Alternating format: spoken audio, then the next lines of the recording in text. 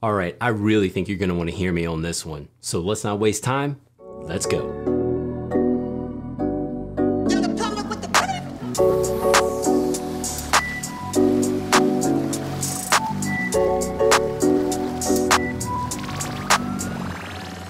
What is going on, you beautiful humans? Welcome back to the channel. And hey, if you are new here, welcome to the community. Really love having you and your time and attention.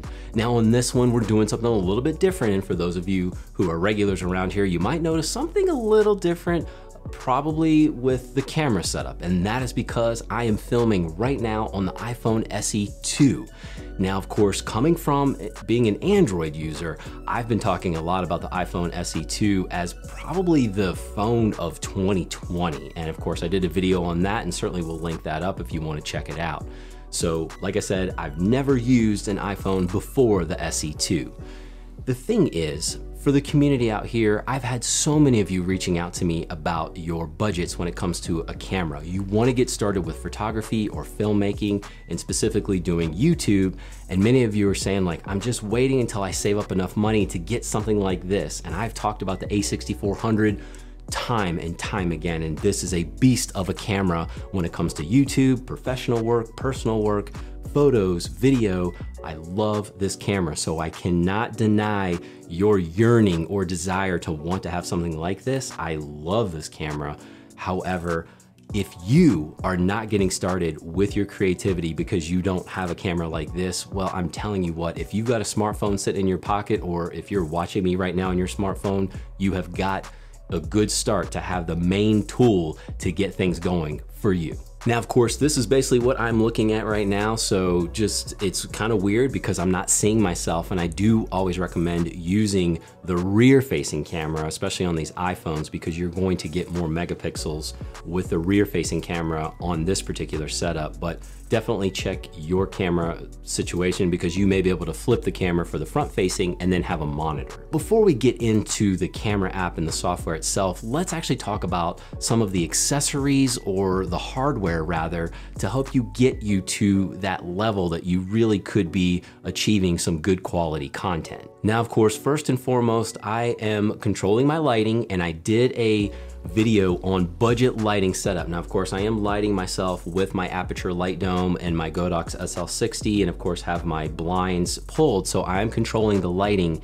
and that's one of the things that you want to be mindful of. And like I said, I will link that video up that I did on budget lighting for like 20, 30 bucks, and you're in, and a few things around your house to just be able to light your face in a studio setup like this. And then of course, for the camera itself, you're going to need at least a tripod, something like this that you can set up on a tabletop, or like I have this kind of YouTube somewhat elaborate setup, and I did a video on this, and I will link that up as well, just so you can check it out. But I have the iPhone setting up on this particular tripod that's kind of an all-in-one system, but you don't need it.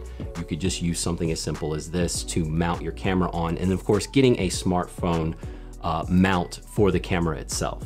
Now, one of the things is we know we have a very capable camera in the iPhone SE 2 here, but what we want to make sure of is our audio being dialed in. And of course, I did a video on audio. I've done several videos on audio, but specifically, I actually have the Rode Video Micro here, and I feature that in a lot of videos. And what I do is I have this running down this arm and using an extension cable that goes right into the iPhone. So the iPhone actually has the Lightning to 3.5mm adapter. And then what is going out of that is the extension audio cable, the 3.5mm, going into the microphone. But here's the thing. So let's actually kind of break this down. It's the microphone, and then I have a patch cable that is a TRRS cable that has the 3 rings at the end. And then the audio cable that's extending to the Lightning adapter, that is also a TRRS cable. And one of the reasons why I recommend the audio over top of you is that when it's further away from you, when the microphone is further away from you, you get a lot of the room noise. And so having it right over you, you're going to get the best audio pickup that you can.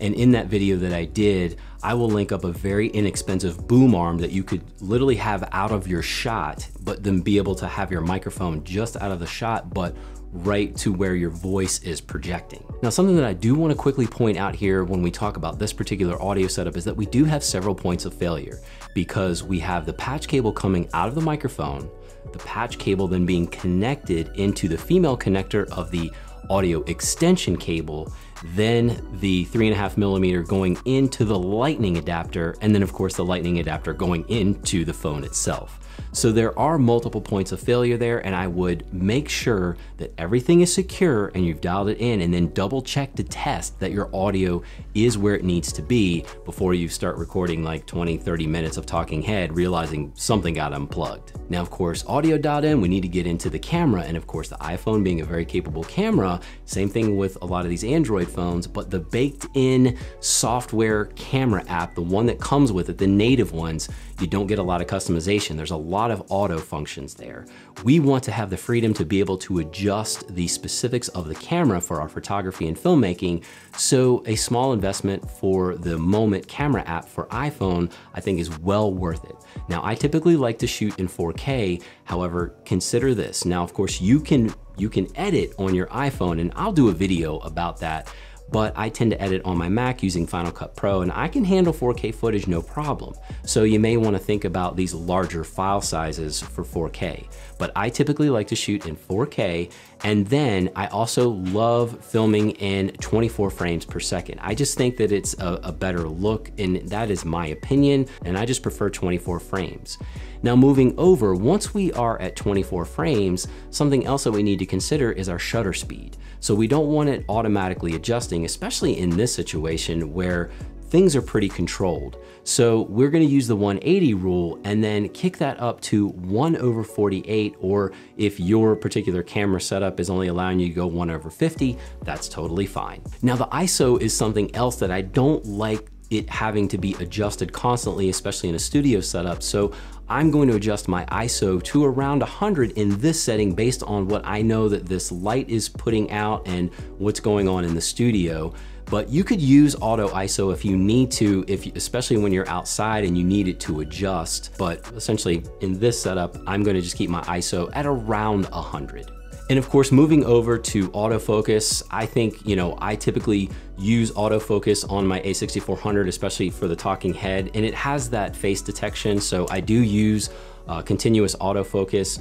And in this setup, I think that's where we need to be, although you could go to manual focus if you know that you have a very fixed focal length or where your subject is or what you're filming. You could go manual focus and just kind of touch the screen based on dialing in where you need it to be dialed into or adjusting manually.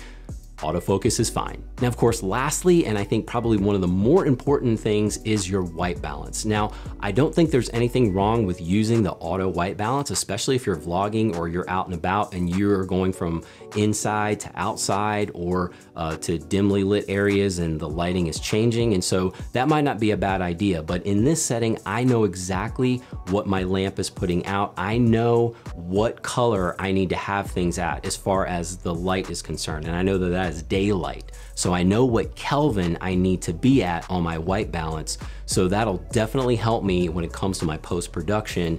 So again, auto white balance it's not bad, but again, in a particular studio like this where I know what that's supposed to be, I love having control over that. And of course, lastly, a little bit of a bonus here, and this is something that if you wanted to invest in to kind of level up your filmmaking, and I'm gonna be doing more testing on these Moment lenses, but I do have a Moment case for the iPhone, and I can attach this lens to give me a wider field of view.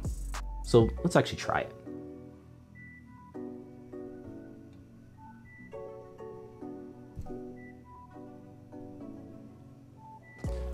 So here we go, the studio, wider setup. I'm not sure if you can actually see the microphone or a little bit more in the background, but if this is something that you want to set up to where you don't want the camera so far away from you, you want it a little bit closer, but you want to be able to capture a bit more in the background or the subject or whatever, I really recommend these lenses thus far. But again, I'm gonna be vlogging with this, getting some B-roll and doing some more cinematic filming with these lens setups. But again, if it's something that you're thinking about investing in, although I don't go out and spend any more money than you have to just to get started. but if you feel like you've got the budget for it, this may be a good next step for you. So let's get out of here on this one. I really appreciate your time and attention. What questions can I answer for you folks? I'd really love to have those conversations below. As always, you go out there, do those things that matter. You get out there and you go rock some faces. I'm gonna keep creating some content here, some value for you. And until next time, I will catch you right back here on the next one.